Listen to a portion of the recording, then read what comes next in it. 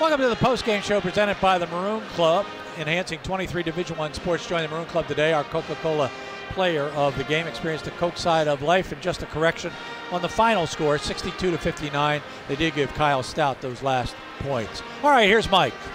Thanks, Gary. Here with Coach O. Coach, obviously things didn't go the way you want, but that's a better basketball team, you know that, than obviously 2-9.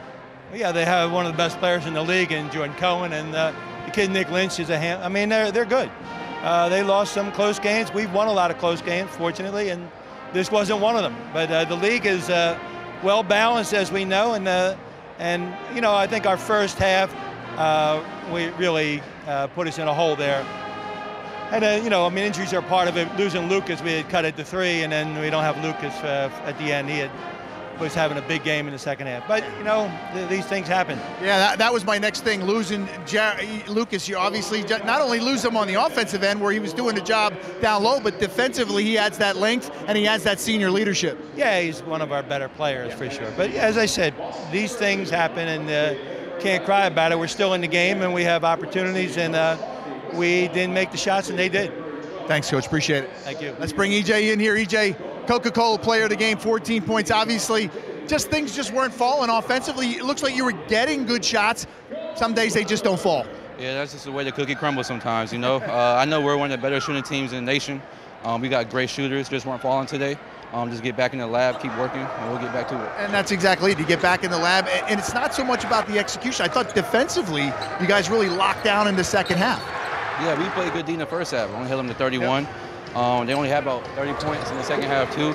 So that's something we've been focusing on in practice, and just couldn't score today. And then what's that message when you walk in that locker room? Everybody keep their heads up, right? Yeah, got to keep your heads up. Season's not over, still a long way to go. Just got to keep fighting. You know, I love these guys, but, you know, just keep working, keep getting better, and just go from there. A lot of highs and lows this season, but a lot more highs. Keep it going. Yes, sir. Appreciate it. Appreciate it. Okay, guys, back to you. All right, Mike, thank you very much. And obviously a tough day for the Leopards. We've got highlights. John will take you through those highlights. Yeah, Gary, it was a game that was just hard fought all game long. And, you know, again, Jared Cohen doing a nice job kind of distributing the ball early on. That was Wilson. This guy down low, I'll tell you what, Jameer Wilson just did a great job. He always seemed to be around the basketball. And how about the freshman?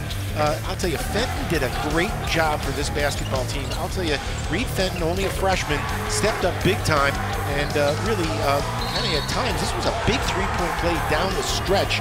And then late buckets, again, Nick Lynch, you heard Coach O'Hanlon talk about his big body in the middle. The dribble drive by Wilson that time, dumping it off to Lynch, and Lynch with a mid-range jump shot. The young freshman from Lafayette, Boyle, doing a terrific job. Doing his part. Those 5 quick points that seemed to kind of ignite a stagnant offense in the first half. And then this guy, boy, without him down the stretch, Lucas Jarrett, 9 first half points and picked up right where he left off in the second half. Watch the move facing the basket. He was such a difficult matchup at 6'7" and mobile. Losing him was huge.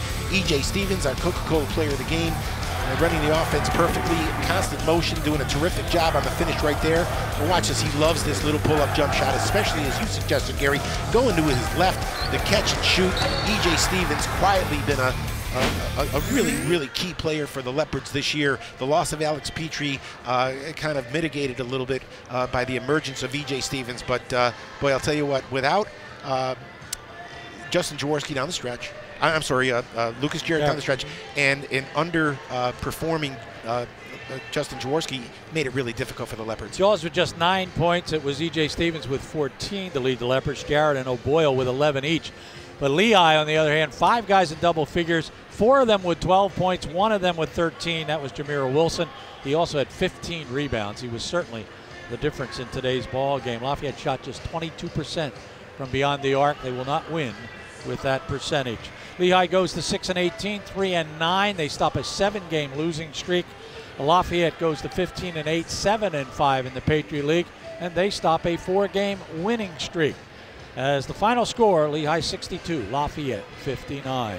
For John Leo and Mike Joseph, the RCN television team, headed up by Rick Gio, we thank you for spending a Saturday afternoon with us. We'll see you on Wednesday when the women entertain the cadets of Army. For all of us, I'm Gary Laubach. Goodbye, everybody.